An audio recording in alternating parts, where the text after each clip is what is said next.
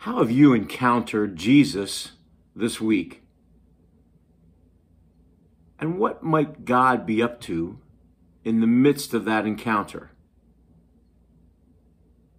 Is God inviting you and I into a deeper relationship with God and with the others in our world? When I read this week's gospel about the encounter between Jesus and the Samaritan woman at the well, I couldn't help but ponder these questions. It's a unique encounter, and one we've probably heard many times before. And I've heard a lot of great preaching come out of this text because it's so rich.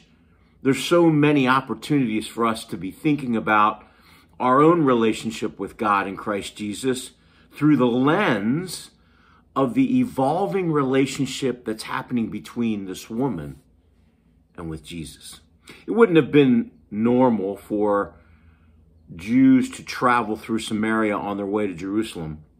And so for Jesus and the disciples to go this route and to find themselves in this place on that day was intentional. Jesus had a plan, I suspect, and the encounter with the woman is a powerful one. Yes, she would have been on the fringes, an outcast, and so it's a conversation about welcome. And yet, as that encounter deepens and the woman begins to understand a little more about who Jesus is, you can tell that her curiosity grows and the power of the moment is not lost on her. She realizes the societal challenges involved with this encounter, and yet she probes more deeply.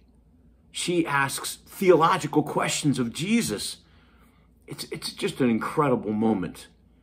And I think what I wanted to focus on for me in this particular instance is that she shows us that faith is about a dialogue. That what happens when we actually engage in conversations about faith, when we truly question faith. We're not trying to have all the answers. In fact, when we believe so strongly in our convictions and in our doctrinal constraints, are we really allowing room for the possibility of revelation? The possibility that what Jesus has to share with us in that moment might be more profound than we realize. And so I want you to hear the text, or a portion of the text, again. In verse 24, John writes, God is spirit, and those who worship him must worship in spirit and truth. The woman said to him, I know that a Messiah is coming, one who is called the Christ. And when he comes, he will proclaim all things to us.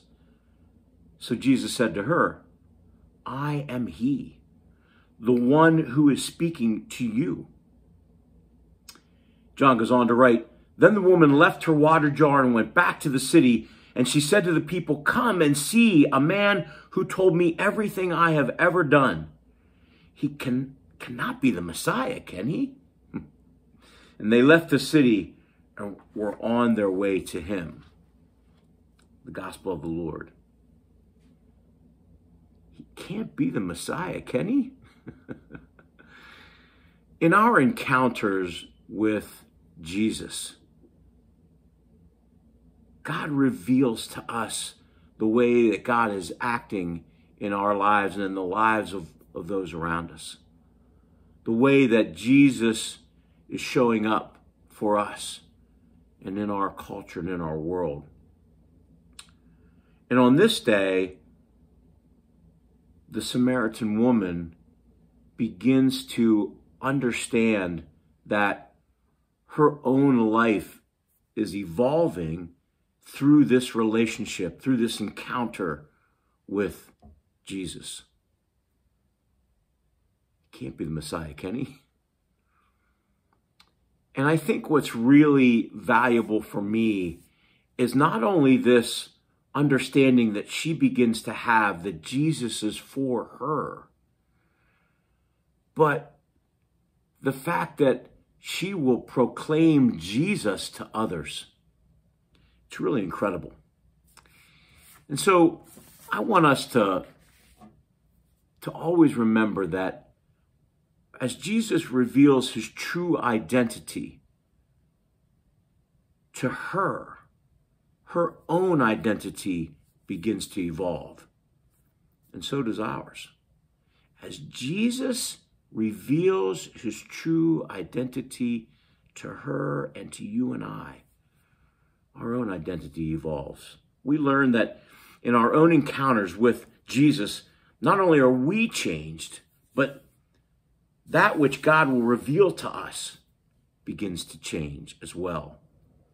We might become more confident, more secure, and knowledgeable enough to invite others to come and see, even as the Samaritan woman does. And that's a true gift. The ability to begin to understand the relationship so well that it not only impacts our lives, but allows us through the gift of the Spirit to impact the lives of others. Amen.